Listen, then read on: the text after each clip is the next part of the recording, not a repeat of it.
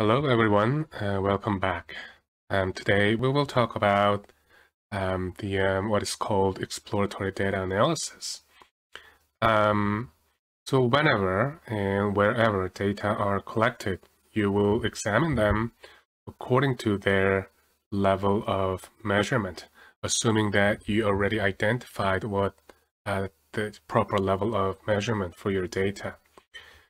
So it is very important that you look at the data closely to find out what the data can tell you before you apply any fancy statistical analysis or modeling. So in statistics, an approach to summarize and visualize the data to have a kind of overview of them is called the exploratory data analysis. So the exploratory data analysis, or EDA for short, is really not about a special technique. Rather, it is more of a kind of a philosophical approach to data analysis to maximize insight into a data set collected, which was actively promoted by the American statistician John Tukey in the picture. So in a sense, it is like a, let the data speak for themselves approach to uncover underlying structure of data and to extract important variables, and also to detect if there's any anomalies or unusual data, sometimes called outliers or extreme values. And also, EDA is an approach to test underlying assumptions about the data and ultimately to maximize insight into data by placing them in multiple perspectives or multiple viewpoints. So EDA is kind of a more direct way to analyze data by rearranging, visualizing, and summarizing them in as many different ways as possible.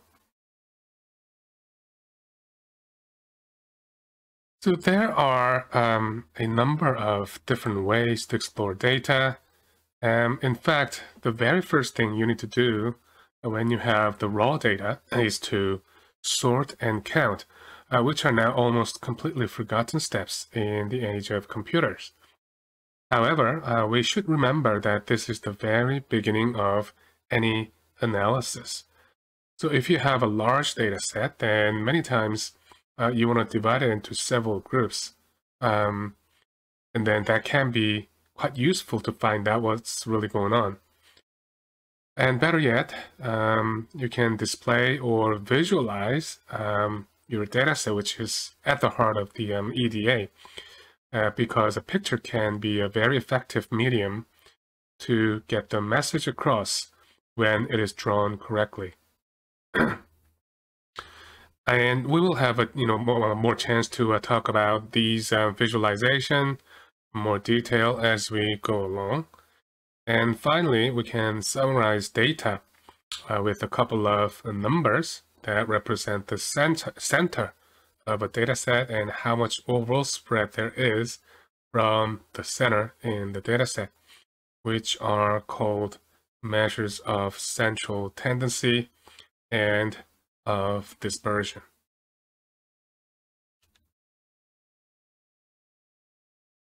Now, let's take a look at each step of EDA, starting from sorting and counting with some data. So let's pretend that you are a lab technician who is responsible for taking care of lab mice. So here is the record of age of mice measured in weeks.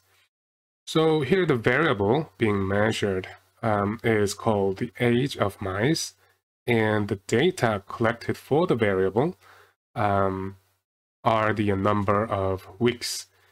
So now when you have a data set like this, the very first thing you want to do is to count the total number of data. This is important because the count can provide information about whether you measured everything you want to measure. And sometimes there may be an extra data included that should not be there. So how many age data do you do we have here? So we have 1, 2, 3, 4, 5, 6, 7, 8, 9, 10, 11. And we have 2 rows of 11. So the total number of data here is 22. So when we report the number of data, we typically use a small n for number, right? So n equals 22. So that is our number of data set we have here. And by the way, what do you think is the level of measurement for the age data? So the age of mice, what is the level of measurement for this variable? Well, I'll let you figure it out. And so now we know how many data we have for the variable age of mice.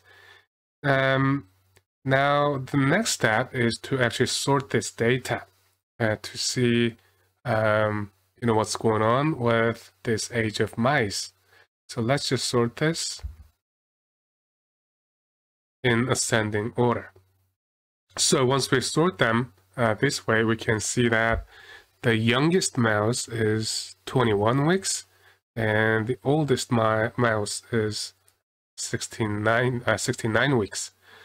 When you have a large data set, even though this is not that large, it is sometimes more useful to split the data into a manageable number of groups, events, or categories, and count how many data would occur in each category or group.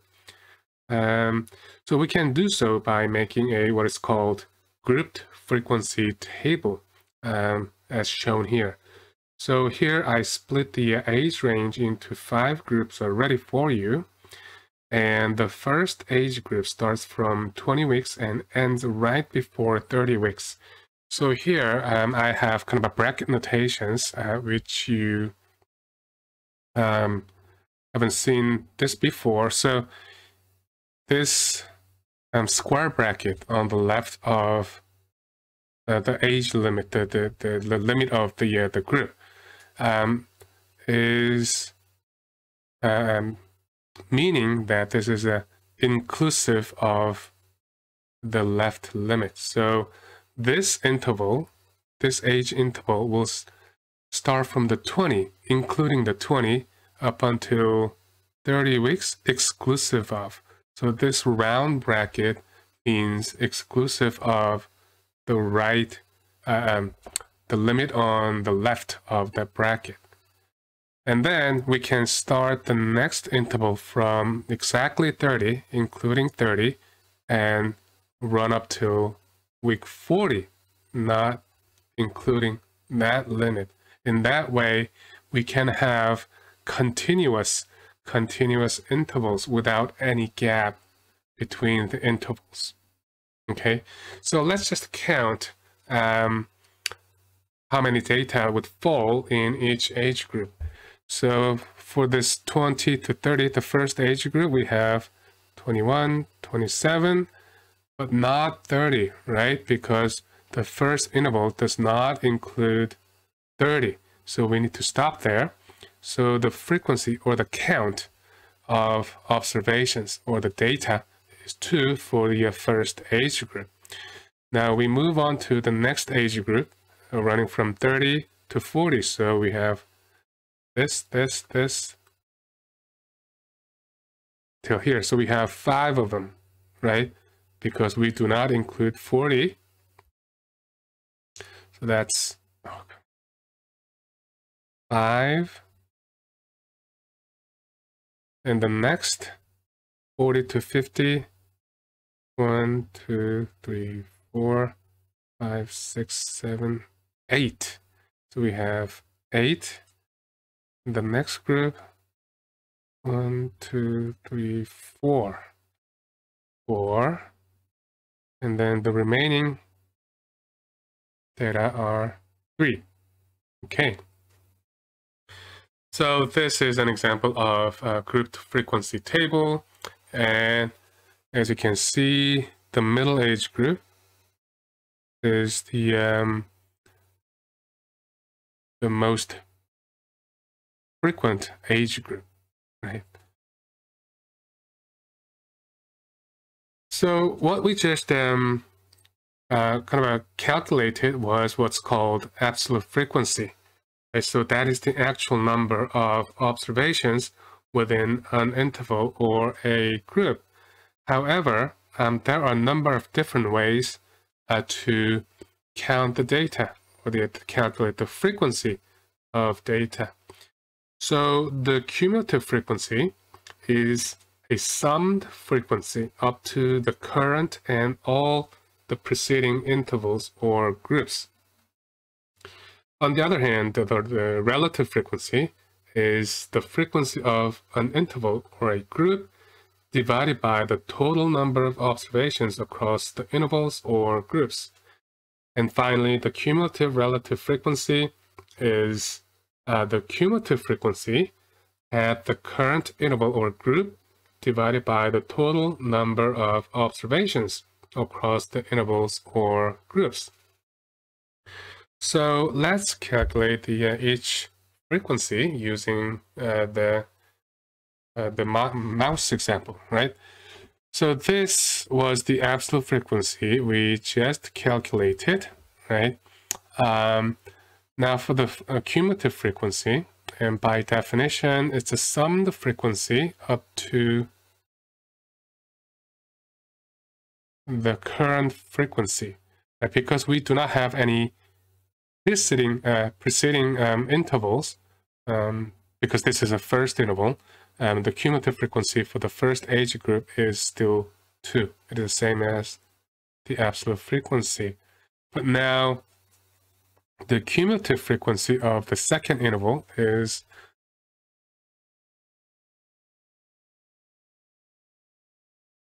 seven, right? Because the current absolute frequency is 5, and you want to add the frequency of the preceding intervals. So the cumulative frequency for the second interval becomes 7. And now the third one is 2 plus 5 plus 8. So that becomes 15. Okay, so the current frequency of the third interval is this, or you have to add this and that to have the cumulative frequency of the third interval. Okay, so now the next one is just 15. Move 15 here and add 4. That should 19. And then 19 plus 3 becomes 22. So please note that you have total frequency of the absolute frequencies, right? If you add all these frequencies up, right, then it should become 22, which should be the same as the total number of observations you have. In the cumulative frequency, you do not have any total, right? But the last entry, the last cumulative frequency, should be the same as the total number of observations, or the cumulative frequency. Now, the relative frequency is the absolute frequency divided by the total number of observations. So that's 2 divided by 22, right? And the relative frequency for the second interval is 5 over 22, 8 over 22, 4 over 22, and 3 over 22. And the total relative frequency should be 22 over 22, 1, right? So the total relative frequency should be always add up to 1, okay? And finally, the cumulative relative frequency is basically the relative frequency of the cumulative frequency. So 2 over 22. And now we're going to have to use the cumulative frequency, 7 over 22. and 15 over 22, 19 over 22, 22 over 22, and there's no total for the cumulative relative frequency. So this is how you calculate all these different frequencies. Now we can summarize these frequencies in pictures instead of numbers, and it can be a more effective way to summarize frequency information. So we can visualize the frequency information in two ways, depending upon the level of measurements. So if you have a categorical data, such as a nominal or ordinal level of measurements, then a bar graph can be used as a graphical representation of frequency information. So as an example, let's say in the previous age data, say 10 of them were male and remaining 12 were female. Because gender is a nominal variable, a bar graph is a proper choice of visualization to display the frequency of each category. So to draw a bar graph, you need to draw the axis first.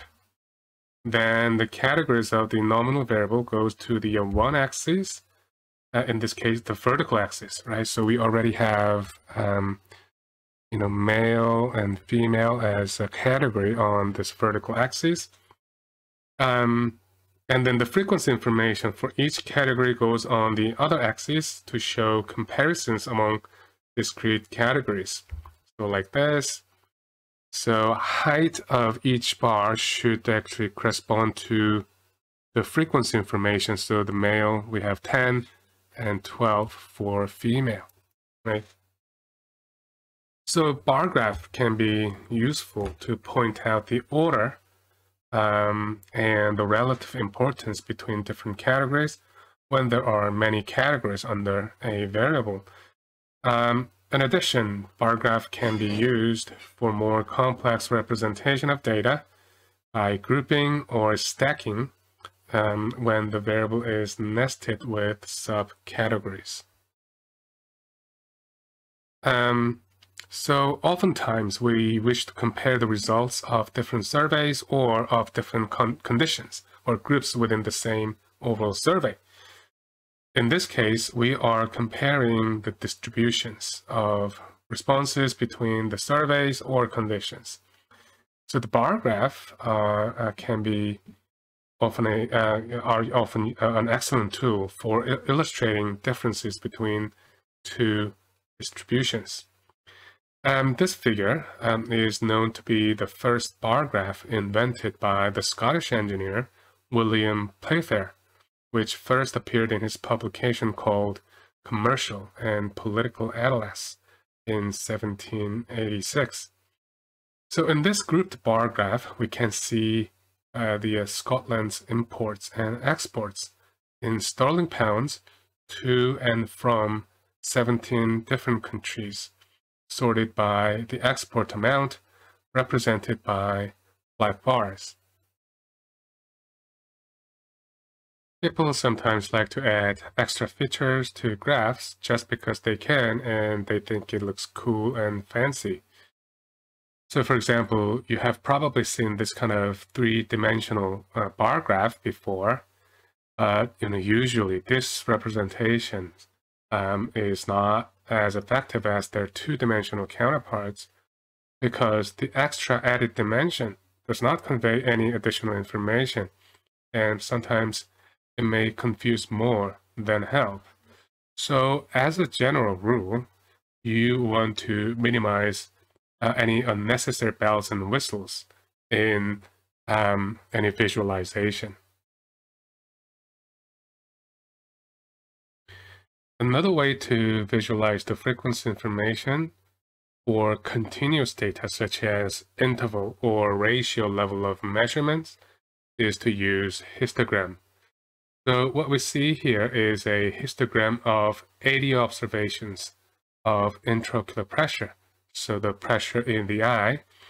Right, so it is typical that measurement values go to the x-axis and the frequency information go to the y-axis. So with a large enough data set, a histogram can show the overall shape of the frequency distribution of the data. And please note that the bars are drawn to touch each other in histogram, whereas bars in the bar graph are not. So this is the major difference between the bar graph and the histogram, right? Because the histogram is used for the continuous data, so that's why the bars are touching, to show that the variable we are, displaying is actually continuous. So there's no gap in the measurement, right? On the other hand, the bars in the bar graph are not touching each other because they are discrete, right? So they are not supposed to touch each other because they are not continuous. So that is the major difference between the bar graph and the histogram.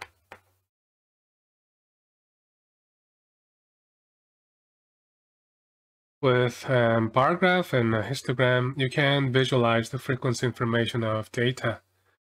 But there are other visualization to summarize the data set in different ways. To understand the components of those other visualization, we need to first talk about how to summarize the data with a few numbers.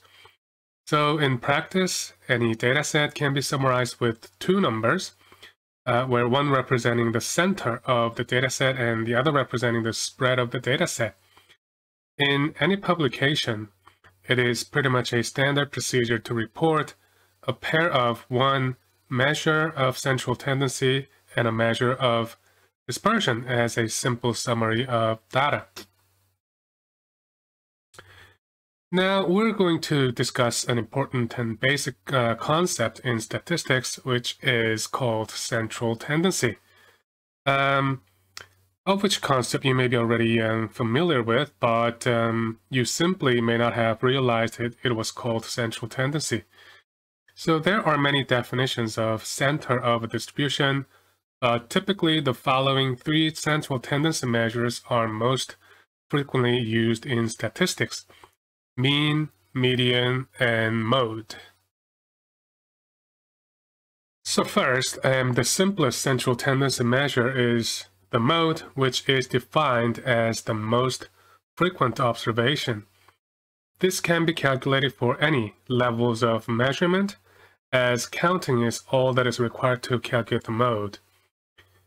In case of categorical data, such as nominal or ordinal levels of measurements, the calculation of the mode is quite straightforward. However, with continuous data, such as interval or ratio levels of measurement, where the data are measured with many decimal places, the frequency of each value is typically 1 because the same score is rarely obtained more than once, if any.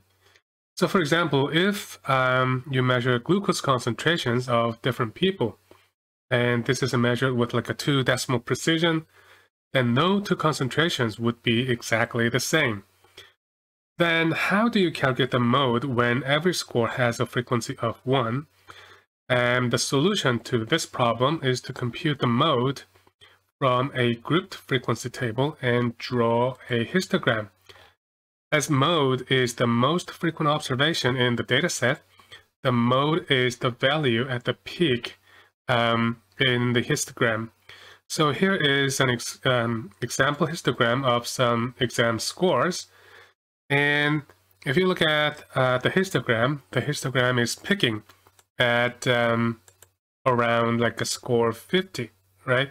So you can say that the mode of this exam scores, of this data, is 50. Depending upon the number of outstanding peaks in a histogram, a distribution may be called bimodal when there are 2 peaks like this, or a distribution is called multimodal when there are more than 2 distinct peaks, like in this case. Another central tendency measure is median, which is literally means the middle score. By definition, median is the value that divides the data into two groups containing an equal number of observations. Because you need to be able to rank order between the values to calculate the median, you can only calculate this quantity for the ordinal or above levels of measurement. And you cannot calculate median for the nominal. So what that means is that you cannot calculate the median for the nominal level of data. And by the way, please note that I'm going to use a different data set here than the previous visual acuity one for the illustration purposes. So the data here are the number of Facebook friends your Facebook friends have. So if you do have a Facebook account, then you probably know what this is, right? So if you have an account, then you can go to your Facebook friends profile to find out how many Facebook friends each of your Facebook friend has, right? So this is the data taken. This is kind of a hypothetical data. Say, this is coming from my own Facebook, and then these are the, so let's just say that I only have 11 Facebook friends, and these numbers represents how many Facebook friends my Facebook friends have. So to calculate the median, then you need to sort the data first.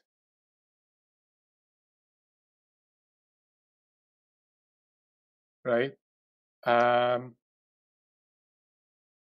Then find the score, splitting the number of data into lower and upper equal halves. So here we have an odd number of data, right? 11. So n, in this case, n, well, n,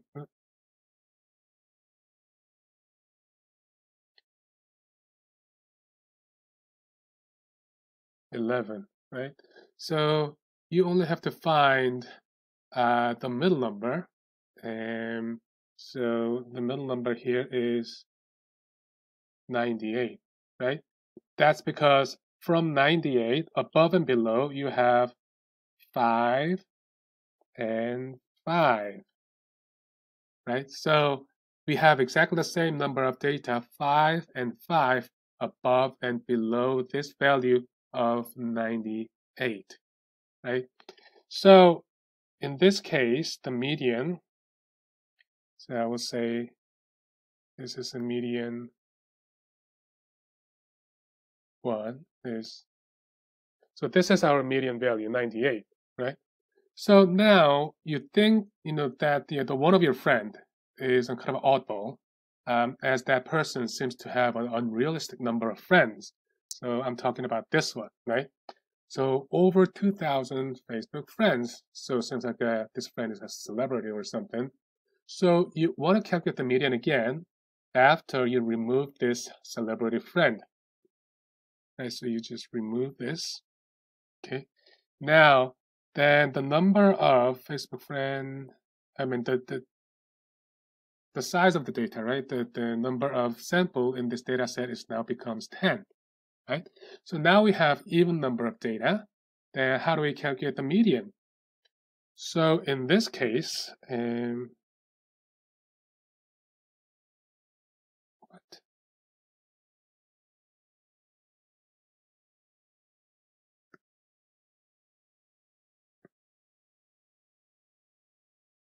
Right.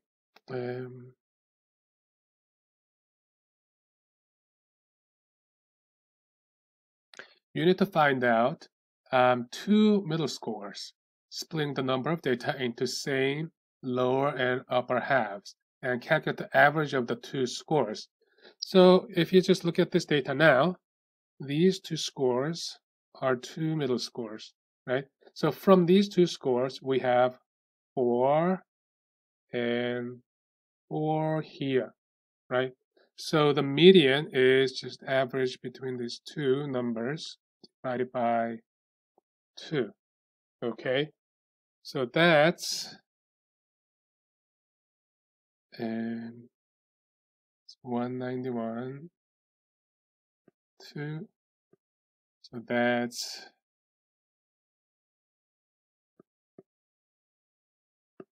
95.5. So that is our median number 2.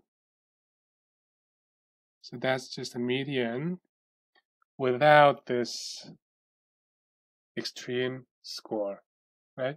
But if you compare this value, 95.5 and 98, so regardless of the extreme value or the outlier in a data set, the median doesn't really change much, right? So in fact, this is one of the properties of a median, that this central tendency measure is relatively unaffected by the extreme values or outliers at either end of the data. All right, so last central tendency measurement is the mean, also known as the average. There are different kinds of means we can calculate, but here we will only talk about the most commonly known arithmetic mean, because this is probably the most frequently reported central tendency measure in statistics for interval and ratio level of measurement. I'm pretty sure that you all know how to calculate the mean, but here we have a formula to calculate a sample mean. So here the x bar, so that's how you read it. X bar is a sample mean.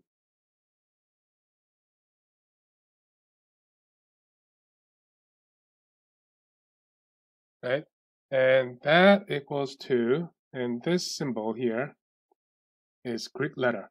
It's kind of a same as, it's similar to the capital S, and this is read sigma,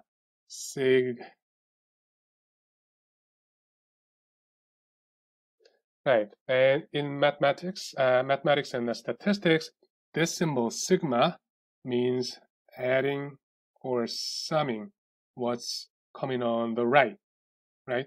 So whatever comes on the right of this symbol means add all the numbers on the right.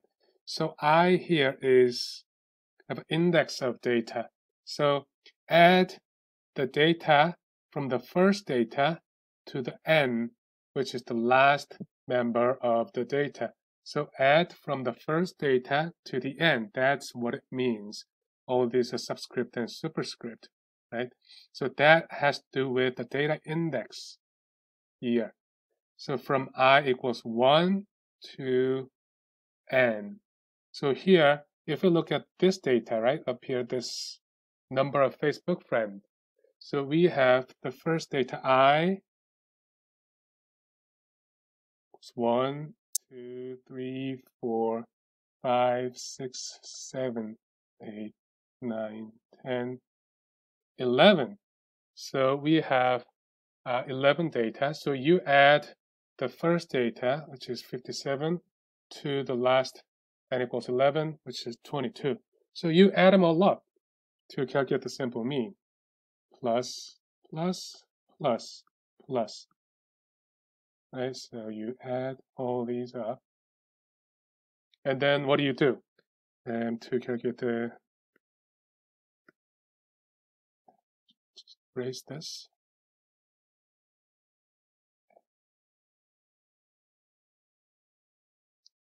After you add those numbers,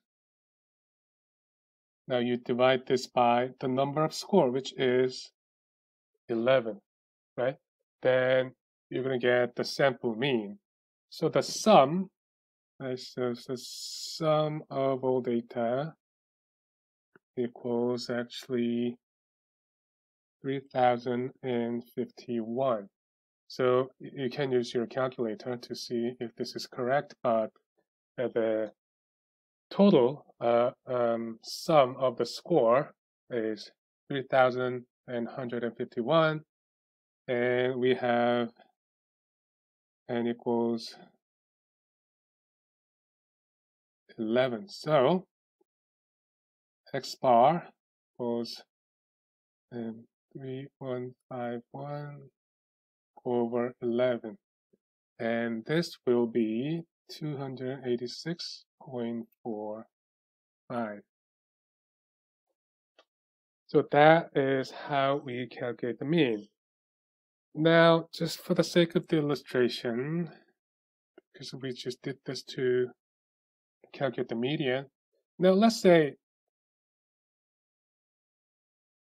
you do not want to include that celebrity friend, okay? So you remove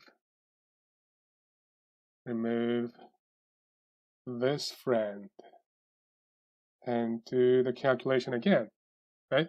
So you just add all the numbers except for that large number.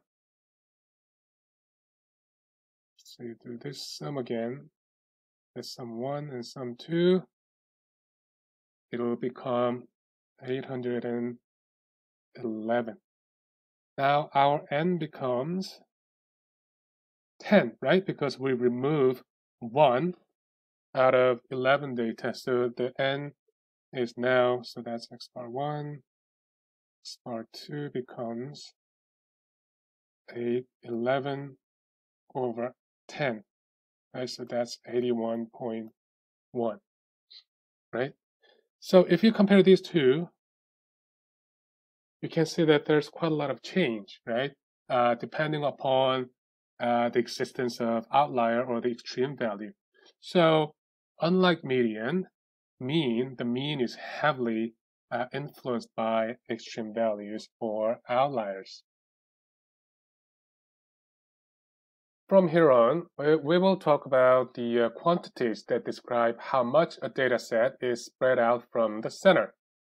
So the most simple one would be the range, which is a difference between the limits. In other words, maximum minus minimum. So we already have seen this statistics before when we needed to determine the width of a bin to construct a histogram. So the minimum level of measurement of data to calculate the range should be ordinal and above, because you need to be able to find minimum and maximum. So that actually implies you can rank order the data, right? So which is a property of the ordinal level of a measurement. So you cannot calculate the range for nominal data either. And like the mean, the range is also sensitive to extreme values in a data set. So let's just work with the same data, the number of Facebook friends like before. So it's easy to calculate the range because this is already sorted, and the maximum is 2,340, and the minimum is this. So 22, 2 is 23, 18. So that is the range, right? So that's the range for the original data, but let's just remove. Okay, so now let's just, well, let's remove this, right? Because this is the old one. And now new maximum becomes 121. So that's range 1, so range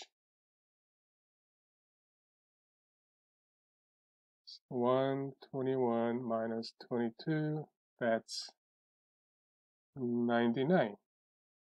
It is, right? So if you compare these two ranges, you can see that there's quite a lot of difference when there is an extreme value or not. So as I already said, range is also sensitive to the extreme values in a data set. Another useful dispersion statistics is called an interquartile range, or IQR for short. So to calculate the IQR, you need to calculate the quartiles first, which is a special kind of quantiles And then quantiles are the cut points dividing the range of observations into the smaller and equal proportions. So the number of divided groups is always one more than a specific quantile. So therefore, quartiles are the three cut points that divide an ordered data set into 4 groups, each comprising a quarter of the data, right? So you have to remember this is a 3 points, not 4 points, dividing the data set, okay? So the first quartile, also known as Q1 or the lower quartile or 25th percentile, is the quartile below which the lowest 25% of the data are located. And then the second quartile is Q2, and this is basically the median by definition, or this is also known as 50th percentile. So the second quartile cuts the data set in a lower half and upper half.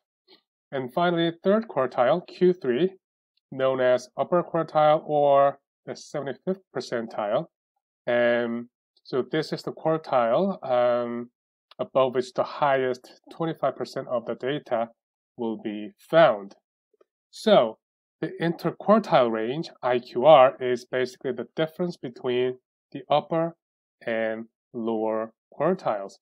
So IQR equals Q3 minus Q1.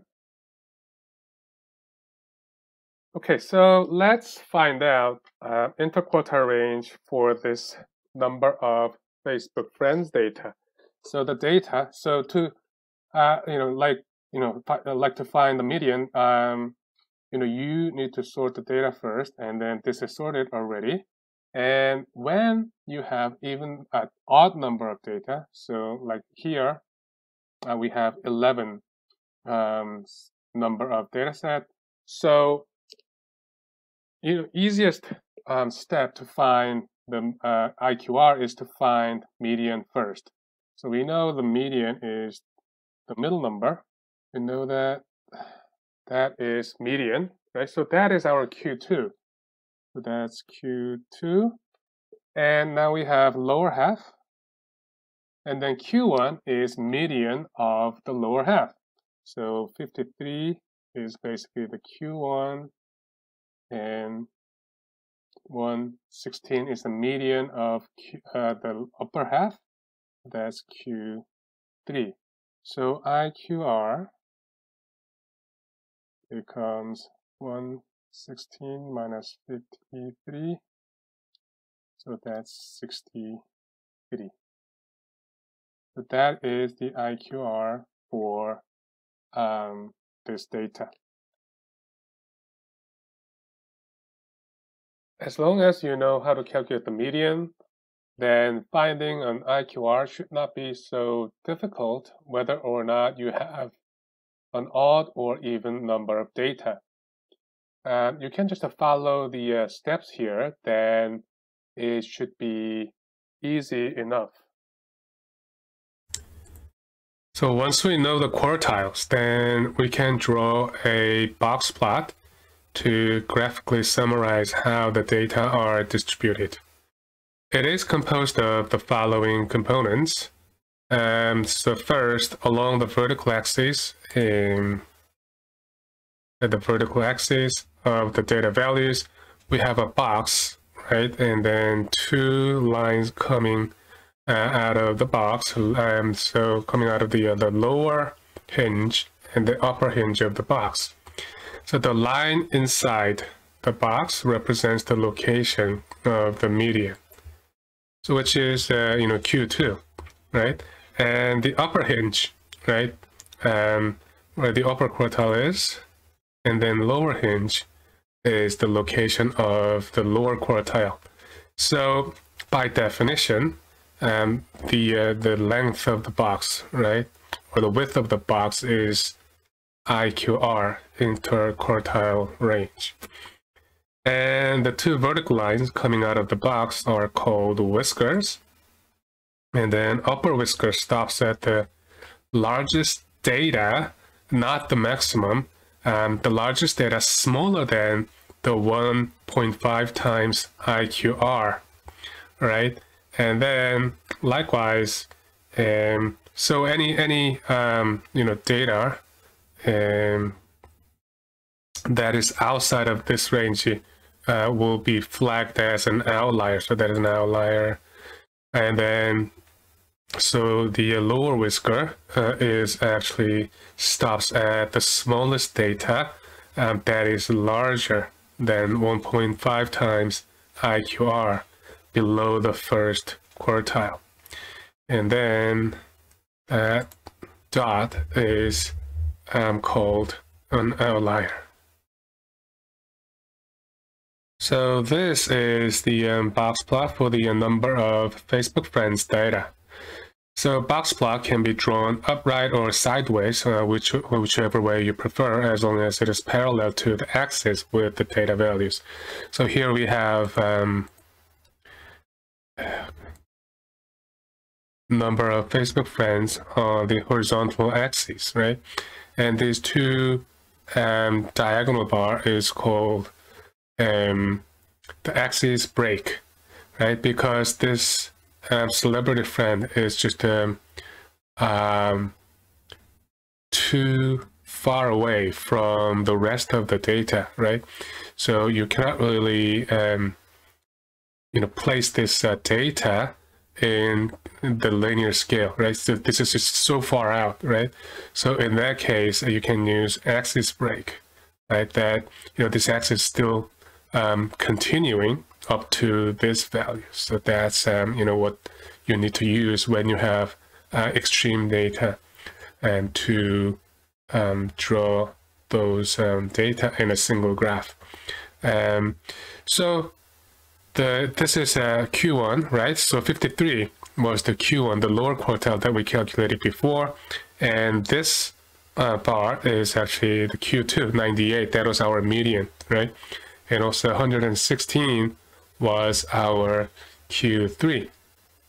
And then upper whisker stops at 121, and because this 2,340 is just too far out, this is flagged as an outlier. So obviously this will be greater than 1.5 times IQR plus Q3, right?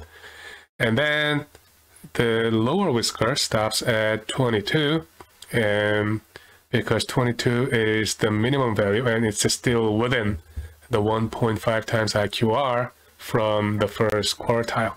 So this is basically how you draw a box plot.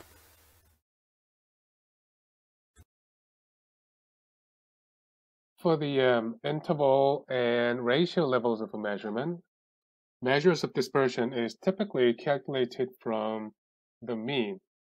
So the deviance is the distance of individual datum from the mean. So you will have the same number of deviance statistics as the number of raw data. So here X represents the data, right? So, and as we have seen, X bar represents the sample mean. So that is the mean of the X data, right? And then, so because there's the same number of deviance statistics as the raw data, that's not really summarizing the dispersion of the data system, right? So we want to have just a single number to summarize the total amount of spread or dispersion, right? So you can add all these deviance statistics to have a single number. But if you do that, then you will get 0 always for any data, because the deviance is the distance from the mean with sign. So if you add them up, then they always cancel each other. So one way to avoid this is to square each deviance first, to remove the sign, then add them all up. Now that quantity is called sum of squared errors, right? Now, if you divide this quantity by the number of data minus 1, then we obtain a statistic called variance, which is roughly the average square distance of the data from the mean. Now, if you think about it, this is a bit awkward quantity because it's a squared value, so is the original unit of measurement. So for example, if you measured height in centimeter, then the unit of the mean should be the same centimeter, right? However, the variance will be in the unit of centimeters squared. Therefore, you cannot directly pair the variance with the mean because they are in different units. So now we take the square root on the variance to get the original unit of measurement back. And this final quantity is called standard deviation, which is the average amount of distance in the data from the mean. So this is basically kind of by showing you the steps to calculate standard deviation. The calculation of standard deviation is quite involving, but this is a very important statistics. So I strongly recommend that you practice and understand thoroughly how to calculate the standard deviation step by step. So the very first step in calculating a standard deviation is to work out the average of the data first. So in this first column, so we have Facebook friends, and this is the raw data, right? So you need to calculate the mean of this data set first by adding them all up and divide this by the number of data, which is 11. Okay, so then that's the mean of the data, right? And then once you have the mean, then you have to work out the difference, which is the deviance between each number and the mean. So you subtract this from this, and you subtract this and that, and you subtract this from this. So you get 11, which is the same number of deviance statistics. So, and the next is the deviance, right? So these are the individual deviance from the mean, but if you add all this up, then they cancel each other out, right? So you get 0, so that is the total deviance. You always get 0, so to avoid this, now you have to square each deviance statistics. And then you get these large numbers, right, large values. Now you can add them all up. So that big sigma sign is the adding sign, adding whatever is on the right here in the bracket. Okay, so what's in the bracket is the deviance, and it is squared. And if you sum them up from the first data to 11th data, the last one, then this is a sum of the squared error, and you get this value. Now, to calculate the average amount of a square difference, you divide this value by 11 minus 1 instead of 11, right? So this is what is called degrees of freedom, which I'm going to try to explain later. And then this value, this quantity is called variance, right? But because this is a squared unit, you want to actually take a square root on this variance to get the original unit back, right? So now this, you take the square root of the variance, then you have standard deviation. Right, so now we have seen how to calculate the standard deviation, and I also want you to understand how to calculate the standard deviation, and hopefully you can calculate standard deviation on your own when you are given relatively smaller data set I mean, you have, Jamovi or, statistical software, so really you don't really need to calculate the standard deviation by hand, but you want to understand how it is calculated so that you better understand what it really represents. Right? So here are the properties of the sample standard deviation. So standard deviation measures the average spread, the average amount of spread about the mean in the data set. And it should be, so because it is using the mean to calculate the standard deviation, right? So this standard deviation should be used only when the mean is chosen to represent the center of the data. What that means is that you cannot pair the standard deviation statistics with median, okay? Because standard deviation is the distance from the mean. So it doesn't really make sense to pair this up with other central tendency measure. It always goes with mean, okay? And standard deviation is always positive, and in rare cases, it can be 0 when all the data set had the same value, right? And if there's a more spread in the data set, then it'll be shown as a larger standard deviation. And as I said, standard deviation has the same measurement unit as the original observations, as opposed to variance where it has squared unit, right? And because the standard deviation uses the mean, it is also sensitive to outliers or extreme values in the data, like the mean was sensitive to those extreme values or outliers.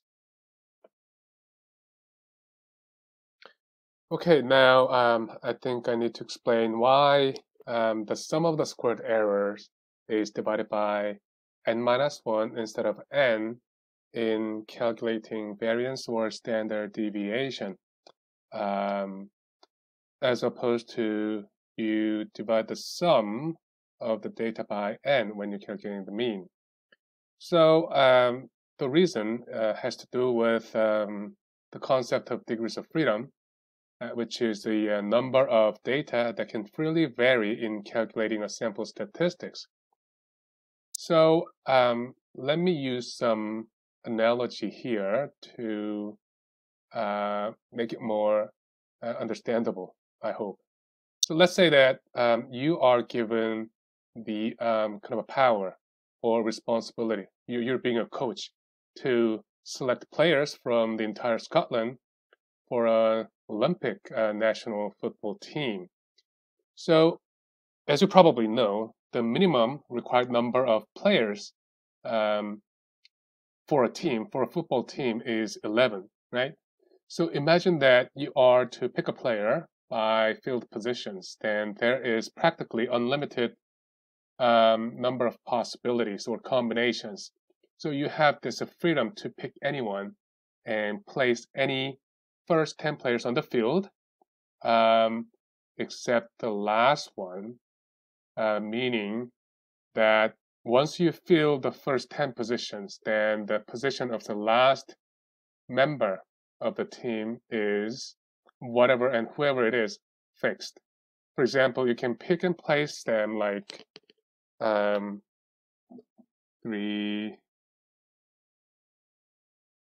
4, 3.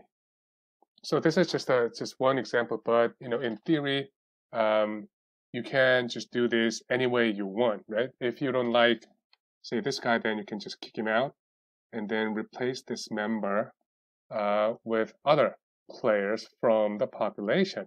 And so there's just millions of different possibilities to have a team.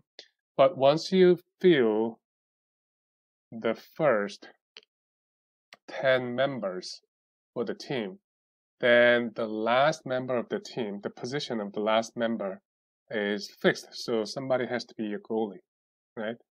And this is just the same for any position. If you fill the first 10 position, then the position of the last member is fixed and you cannot change it. Okay, so in calculating a statistics from a sample is like this. So basically you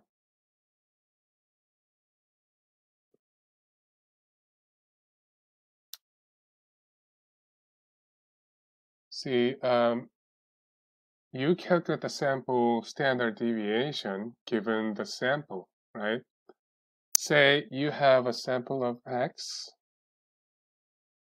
with all the same numbers.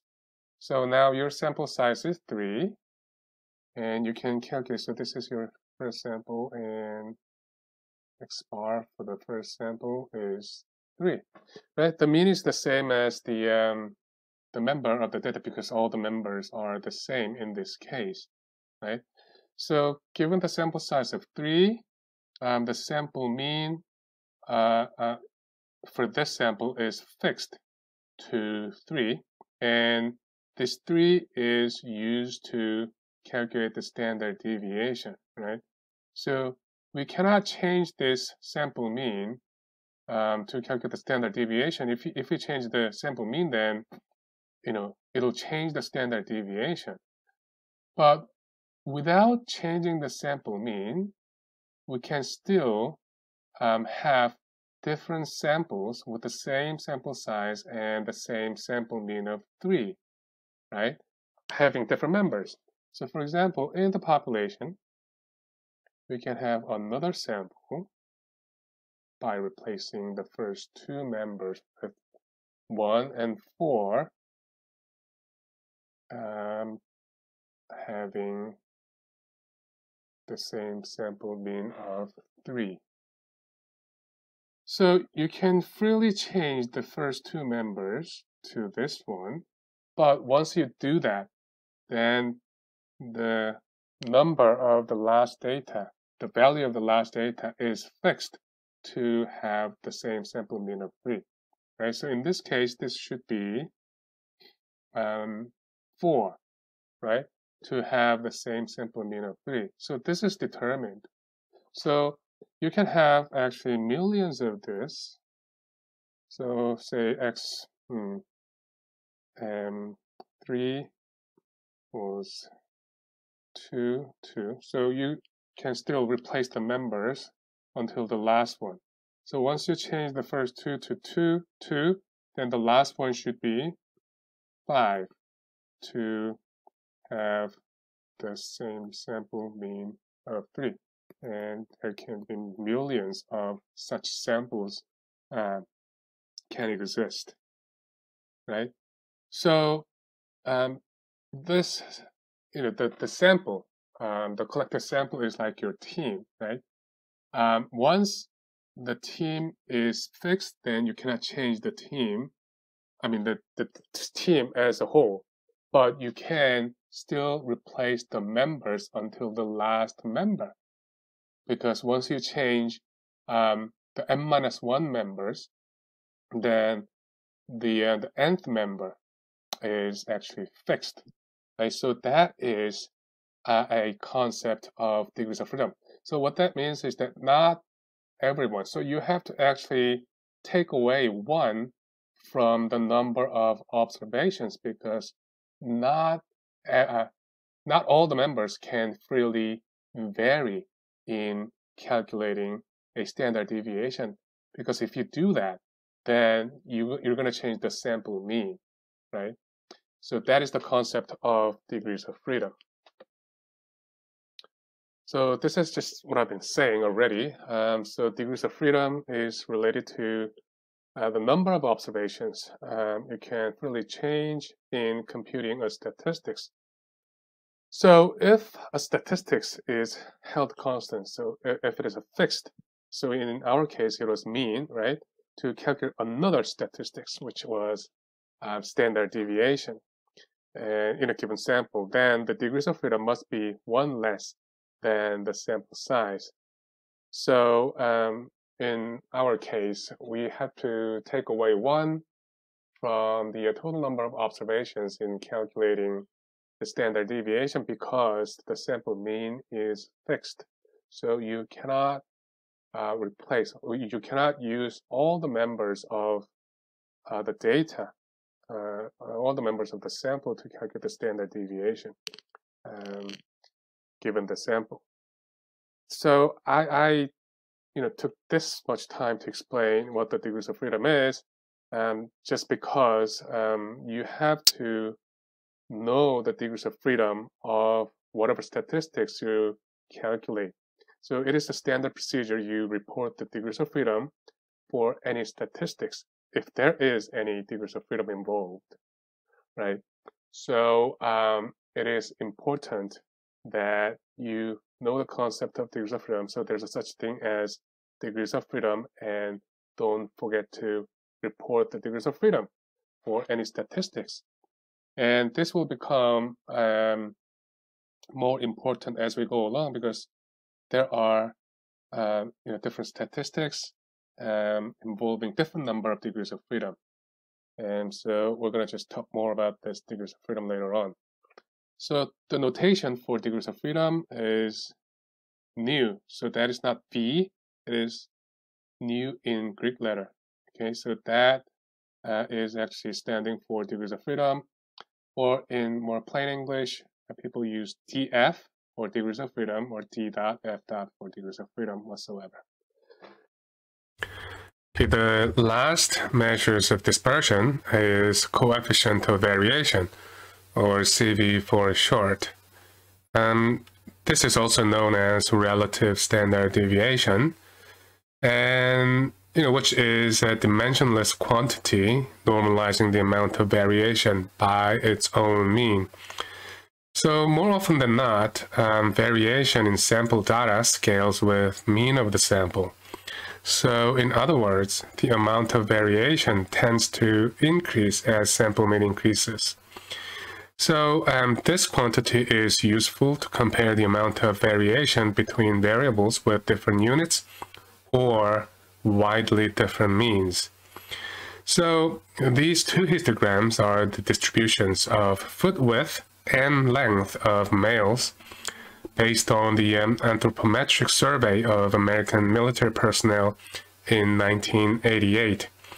So until 2012, this was the most comprehensive publicly available data set on body size and shape. So this data set includes measurements of over 140 body parts for nearly 4,000 adult U.S. military personnel.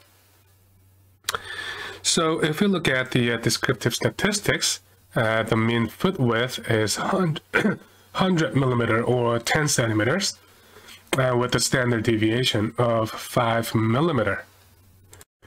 Whereas the mean foot length is 270 millimeter, which is about UK size 9, with a standard deviation of 13.5 millimeter. So in absolute terms, the standard deviation of a foot length is more than twice that of the foot width, right?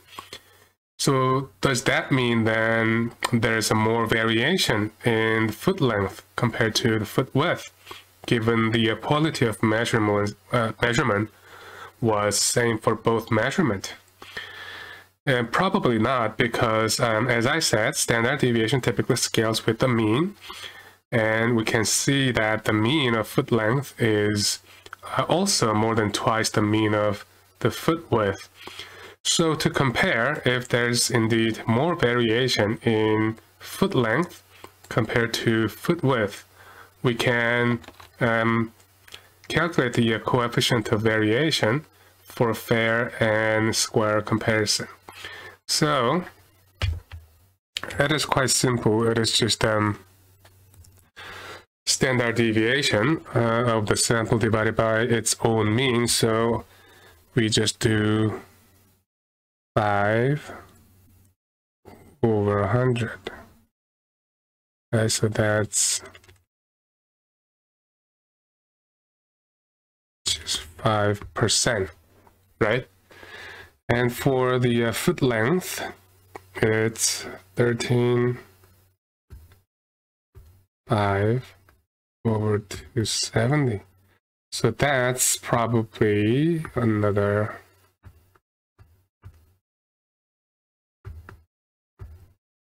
Right?